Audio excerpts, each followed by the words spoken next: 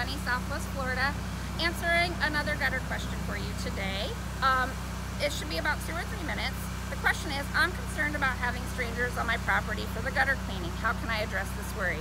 This is an excellent, great question, and something that you should actually ask for anybody doing any exterior cleaning at your home, which that includes your roof, gutters, exterior cleaning, pressure washing, driveways.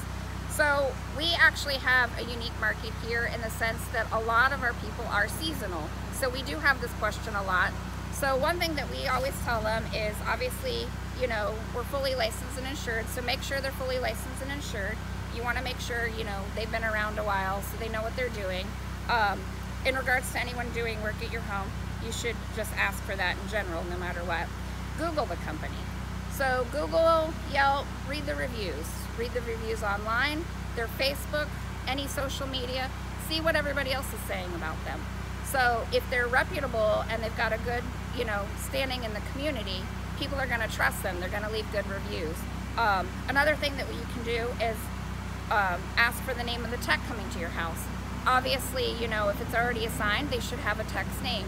Some companies can even send you the picture or whatever information. A lot of communities in Southwest Florida actually are gated, so they need their ID to get in the gate anyways. So you know that they're going to be reputable because they're going to have a driver's license to get in the gate. They can't get in the gate without it, and you have these records as well if you ever need them.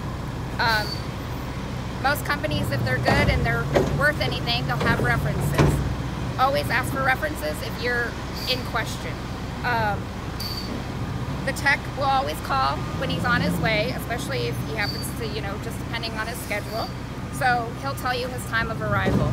So that's something that's also crucial. So if you want to be around and you're able to be around, you can. But if you can't, you know when they're going to be at your house. So even if you want a neighbor to check on them, or just so you just have a time frame.